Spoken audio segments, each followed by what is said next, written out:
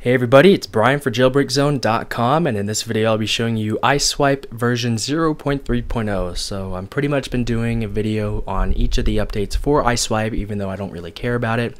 But I mean, I'm just most interested in the fact that this is actually here on iOS. So I think it's just cool that somebody's actually able to bring this sort of feature to iOS and the jailbreak community.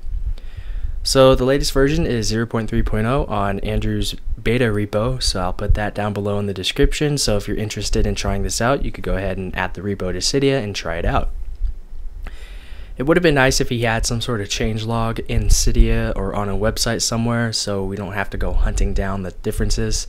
So in this particular update, the differences are pretty obvious. So the first thing you'll notice is that it actually figured out this. So in my previous 2 or 3 videos regarding iSwipe, it would always say thus, no matter how much I tried to make it say this. So you can see that it said this right off the bat. It still doesn't add a space after your word, which is sort of disappointing, but as you can see above the keyboard there is a new bar, and this tells you various possible words that might be related to whatever it is that you're typing. So this is going to be good, because if I just so happen to have typed this or thus instead of this, it gives you some other possible words, and even though these aren't really the ones that I would be going for. So it is nice that he's making good progress with this. The overall accuracy seems a bit better. So this is, oops,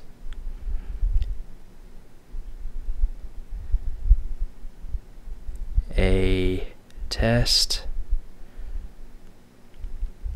showing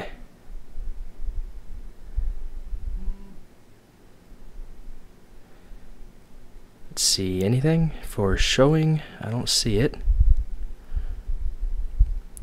Definitely brought up a lot of words, none of which are related to what I'm trying to find. So let's try this word again.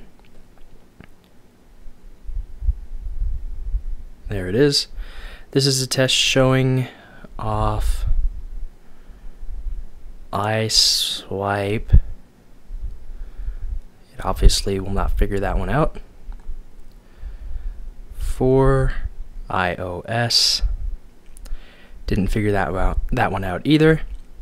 But for the most part, it seems like progress is being made. The accuracy seems a little bit better. It gives you a sort of prediction bar where you could bring up some of the words that it thinks might be related to whatever it is you're typing about.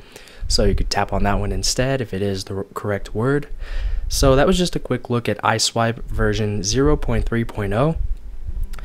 I guess I'm just gonna keep doing little update videos regarding iSwipe, but for the most part, that's the end of this one.